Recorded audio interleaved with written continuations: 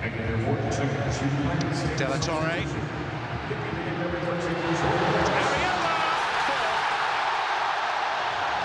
And that's more like it.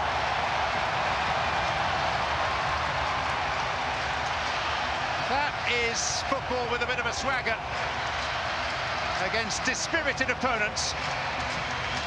But the United States now clear in making their superiority tell.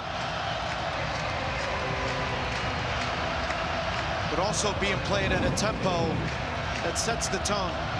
So much space through the midfield. He'll allow Acosta and De La Torre just to play in and around the defenders.